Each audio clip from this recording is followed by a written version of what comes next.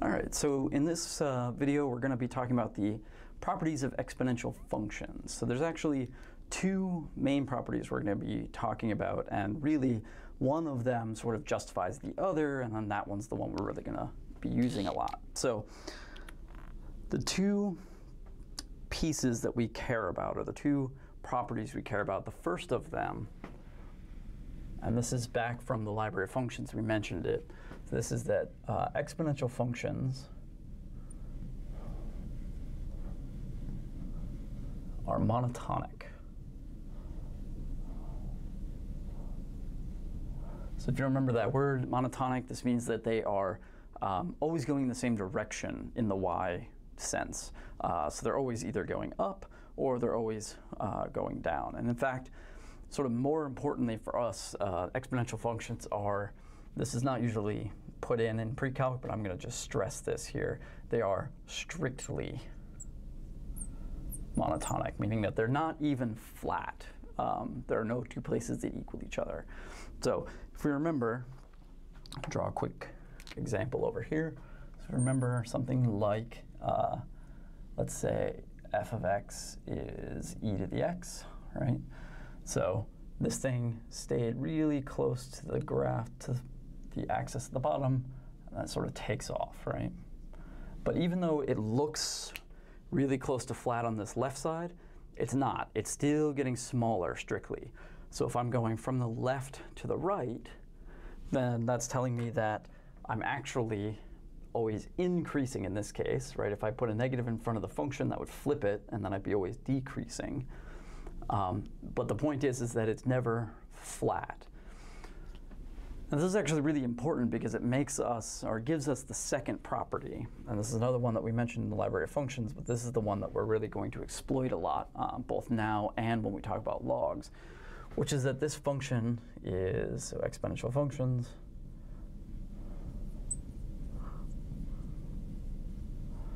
are 1 to 1, which if you remember, this should be a almost Pavlovian reflex. You see that, and you should immediately think what? You should immediately think 1 to 1, bam, invertible. I.e., that is, they are invertible. Now, the invertibility, the invertible part of it here, we're going to get into that in some quite into a lot of detail, really, when we talk about logarithmic functions, because that's really their whole thing, the whole thing about logarithmic functions.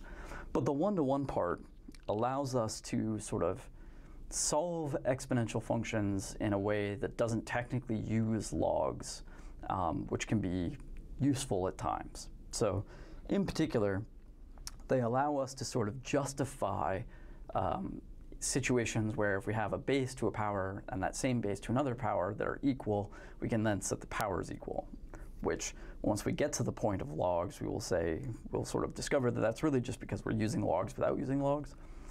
So this is sort of a bridge to that gap right now. So in fact, let me again switch colors here. So let's look at an example of this. So let's look at an example. So let's say we have something like 3 to the 3x plus 1 equals 3 to the 2x minus 7. Okay? So if we want to know what x is, the one-to-one thing, this thing right here, right, the fact that it's 1 to 1, this lets us say that if I have the same base to some different powers, the only way this is possible, the only way that this thing could equal this thing, right, is if the power and the power are the same. So this tells me, since this is a 3 and that is a 3, their powers have to be equal. So this tells me that 3x plus 1 equals 2x minus 7. But now I have just, right, some lines. I can solve this, right? Minus 2x minus 1, so subtract 2x and subtract 1 from both sides. So I'm going to get x on this side, right? 3x minus 2x is x. That's 0. That's 0. This is going to be minus 8. my answer. And if we're not sure, we can actually check this, right? So this is going to give me 3 to the minus 23, and this is going to be 3 to the minus 16 minus 7, so that's also minus 23. Although I will point out that unlike the case where we had to check with extraneous functions, with the radicals, we don't have to check here because we didn't actually apply a power. We just used the one-to-one property to know that the powers were equal, okay? So this is sort of the advantage of knowing that this is the case, that these powers are going to actually be equal, as opposed to trying to raise powers where you might get extraneous solutions. Now, all on its own, that's maybe not terribly thrilling. I would not blame you for being kind of unimpressed with that. The more useful portion of this is when we're given things there, the bases don't actually look the same, but we can sort of hack them enough to get them to be the same. So let's say, for example, let's do another example. And let's do an example, let's say 8 to the 2x minus 1 equals, and let's say 1/4 to the 3x, not 3x, sorry, that's not what I meant to write. Let me grab a cloth here to clean that.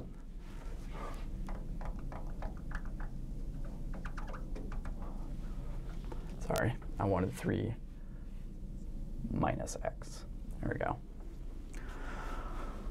Okay, now at first glance, 8 and 1/4 do not seem to be the same number. And indeed, they are not. But I can write them both as the same number to different powers. And this is really where the sort of clever observation comes in.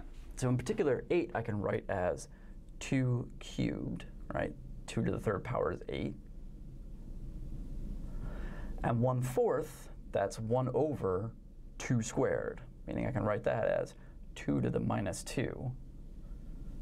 And I still have 3 minus x's power. But now I can do my properties of exponents. So I have a power to a power, power to a power, so I can multiply them to get them to be in the same power.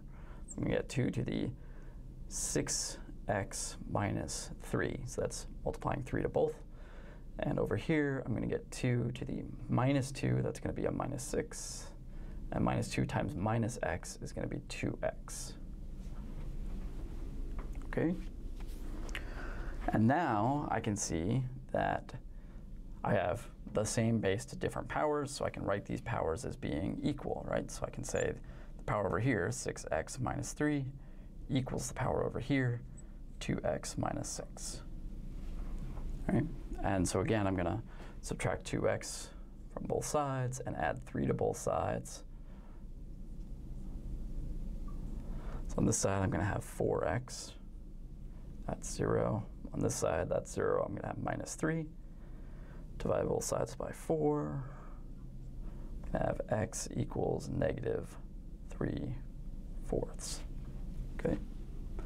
So even though it didn't look like they had the same base, here I can rewrite them as the same base and use that to get to my answer. Okay?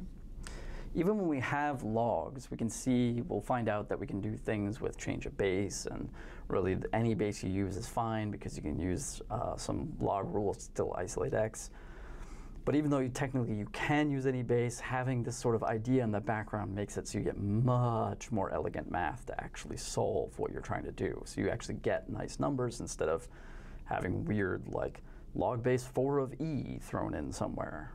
So it's sort of nice to make these observations, even if you're going to use logs in the future, because that's going to make it so that you get a much cleaner answer. Okay?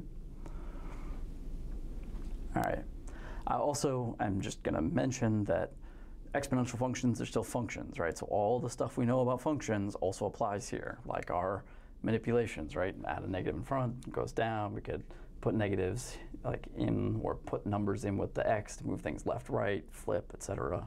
So remember, everything we learned about functions in the universal section also applies. This is just the exponential specific stuff. Okay? All right, and that is it.